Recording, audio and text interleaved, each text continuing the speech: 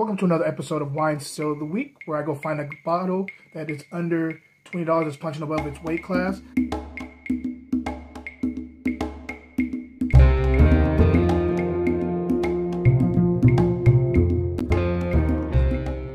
Yo, we're back for another still for this week, and I can't wait to get into this bottle with you guys. I hope everybody's doing well. It is Friday, and I'm happy it's Friday. It's been...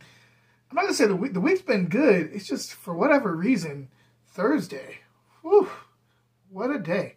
I'm not going to get into it because y'all don't care about what's going on there that way. But, yeah, it was just kind of a wild day. But everything's great. Life is good. And, by the way, we're coming up. I'm sorry, my nose is itching. My allergies been kind of messing with me a little bit today, so I may do that a lot. I can still smell the wine, though. So that's all. That's what matters. But, so... coming up in June, we're going to be having a very intimate kind of book signing, me and Armando Tam. We're only going to have like a selected few people that we wanted to invite. We're going to have a bigger one later on, probably in San Francisco. But we're going to have like a kind of an intimate one to start off with in Napa Valley at Soloria Vineyard. And so if you're interested in that, please DM me. And I'll let you know, how to sign up for it before we run out of spots. And yeah, please do that. Other than that, you guys are not here for any of that. You guys are here for the wine. So let's get into the wine. I don't know if this is going to be a steal. I think I'm sure I reviewed this same wine for like it was a 2015, I believe, or 14. Version of this wine with a different label. So we're going to see how this one is. Today we're in Washington State. We're talking about Undaunted 2019 Malbec out of Columbia Valley. So let's see if you guys can see that. There you go. You can see a little bit of that label. So Columbia Valley 2019 Malbec. Let's go ahead and get on the nose and see what's going on the nose. On the nose. So I immediately get black plum. I'm getting like kind of like a sliced, like very freshly sliced black plum, perfectly ripe. I'm also getting like a little bit of a spice here too, kind of like a cumin thing, kind of exotic. There's also a little bit of a violets play for floral jumping out the glass. Secondary, I get a black olive going on here too. Has a bit of a leather smell. And this is more of like a new leather smell. I'm also getting a little bit of cassis and blackberries here too. Kind of on the blackberry side though, more like kind of a bitter blackberries with the seeds in them. You know, so if you know how you bite into a blackberry sometimes and they have like that seed and then you get that like bitter taste, I'm getting that. And a little bit of like a white pepper going on. Let's see what's going on the palate.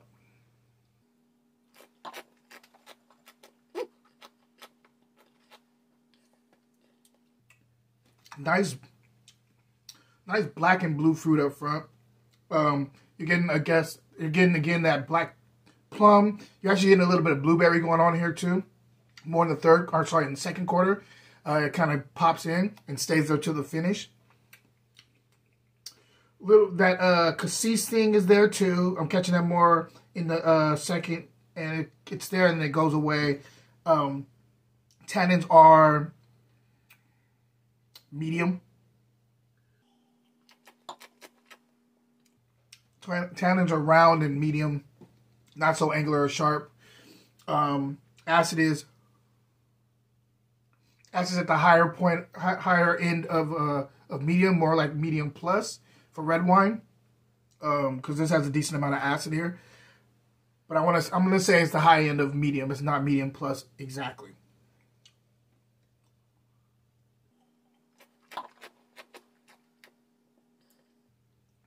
This is a medium plus bodied wine. It's a bold wine. It does dip a little bit in the mid palate, but I mean, it finishes strong. The finish is quite long. It's a good bottle. I like it. It has a little bit of a bitterness on the finish that I'm catching. Maybe that's the blackberry thing I was talking about, because you are getting blackberries on there, but a little bit like blackberries with the seeds. So you're getting like a little bit of a bitterness on the finish. But I dig it. I like a little bit of bitterness with my wine. I like it. I really, really like this wine. And it's definitely a still in my opinion. If I was to, or where you can, well, let me tell you what I would rate it. If I was to rate this wine, I'd be probably looking at, I would say this is 80. This is 88. This is about an 88 wine. I dig it quite a bit, and I would buy another bottle of this. It is mostly fruit forward. So some earthy things, some of that like anything that's like tertiary notes that you may get in some Malbecs, you're definitely not getting here. This is very fruit forward, but it's not overly fruit forward, and it finishes dry.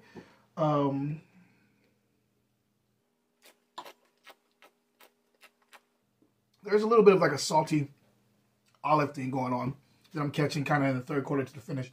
It's a good wine. 88. Where I found this wine was at Whole Foods for $14.99. So definitely a steal. This is pushing above its weight class. It's more, I would say this is more a $25 bottle of wine in my opinion. Other than that, guys, I want to thank everybody who's been rocking with me thus far. I know it's been a long journey. We've been having some fun, and I'm going to continue to, bring you guys stills every week. So everybody's been rocking me. Thank you. And then people who are brand new to my channel, thank you for taking the time out of your day to even check me out, check out my wine stuff. I'm trying to grow a community here, and I'm here to educate, but also to be educated. So if you know of anything that I may have missed or that you want to impart to me, please DM me, and we can go back and forth. Because I'm always willing to learn, and I want us to grow together learning about wine. This is not a pretentious sport. This is a sport where everybody should be welcomed with open arms. And as long as you don't come to my channel pretentious, we gonna get along. So other than that, also, if you guys want a signed copy of It's a Vibe at Eno, I work there during the day, throughout the week. Not every day, but throughout the week. And feel free to just drop in Eno if you're in San Francisco area. I'll sign you a copy of It's a Vibe. And also, if you're there between 4 and 6, we have a great happy hour. It's 20% off of everything on the menu. All the wines, bottles, everything. And so come through. Get a glass of wine, chop it up with me, get a signed copy of It's a Vibe, and yeah, let's have some fun. Question of the day. I'm going to talk Malbec here, right? So, between two areas, I'm going to do New World Malbec. But I'm kicking out Argentina. I'm going Malbec, if you've had one from Washington State, Malbec from Washington State, or Malbec from California. Let's fight. Hit me up and let me know what you think. And there's no wrong answers. Until next time, guys, cheers. Have a nice weekend. Check out my online store, fruitandglassgear.etsy.com, where all the gear is wine inspired. I would think you'll love it. It's comfortable, and just check it out. Cheers, guys.